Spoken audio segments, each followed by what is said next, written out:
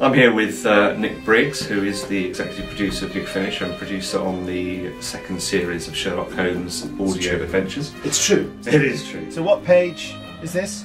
Page 96. What? Oh, yes, okay. Right. Holmes suggested that I should try to snatch a few hours' rest in the chair. There is an unusually large quantity of feldspar and mica crystals. It is very familiar. And is it a bit strange that sometimes, you know, I'm in a scene with you, but then I'm directing you as well? Does that seem impertinent to you? No. Do you find this bit really ridiculous? Yeah.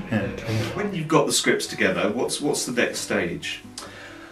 Printing them out and giving them to actors, really. And this is the green room. When the actors have finished doing their acting and they come from the studio down there, yes, there it is, giving you a sense of geography, they come along here, and they go here, open this door here, and come into this very bright room there. Like that, can you? Because you'll be doing Ken Bentley.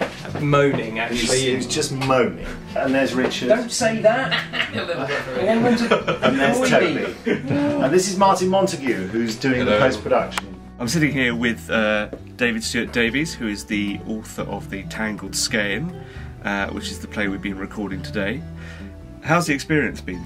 It's been fascinating because, as I said in previous chats about the play, writing a novel is one thing, but to see it converted into a drama... We both stared into the dying embers of the fire for some time before he spoke. ...is quite fascinating. I think the book itself is really very dramatic in essence. No, it feels, it's very good. Because I've noticed everybody who works a Big Finish in there. Yes, there's Ken in there. Look, can you see Ken? Ken? Brains the size of planets. Do we? But really, one of the interesting things about this series is the way we decided to do it. For budgetary reasons, we couldn't have as much time in the studio as we would have on a Doctor Who. So we decided to do it in a crazy way of just piling everyone in, rather than having people in the green room all the time. Each time when there is a fight and a chase, it's the physicalisation of the entire story, isn't it? Yeah, it is. Just, you know, having big chats and waiting, piling everyone into the studio and just getting on with it. Instead, I watched as Holmes swept the room with his lens before he sat in the other chair, exhausted. In part of writing it, I was influenced heavily by the Hammer films, because I'm a great fan of the Hammer films. In fact, if you like, Peter Cushing hovered over the project because he played both Holmes and Van Helsing in the Hammer films, and it was fun to hear the dialogue, you know, come to life. Whatever the case, I knew that I had to act in order to prevent him from getting away. I threw myself out into the hallway, followed closely by the others. Too late to make sense of what was happening, and too slow to get out of the way, I took an elbow in the face for my trouble.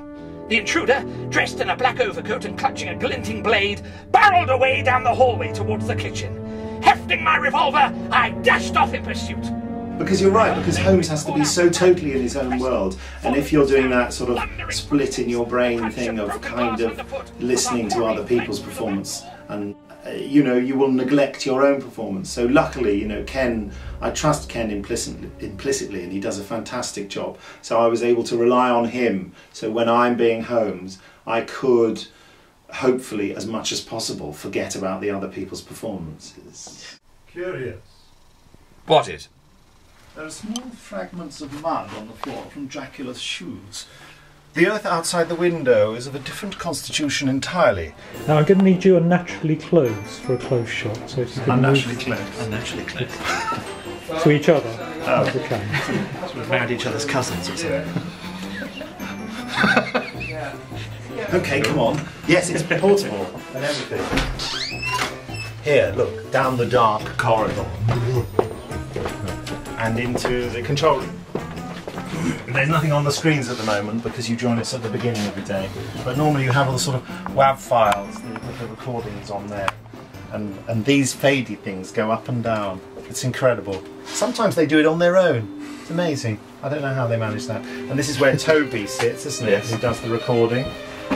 Here, there, that's his coat actually. And this is where the director sits. I often sit in this seat myself.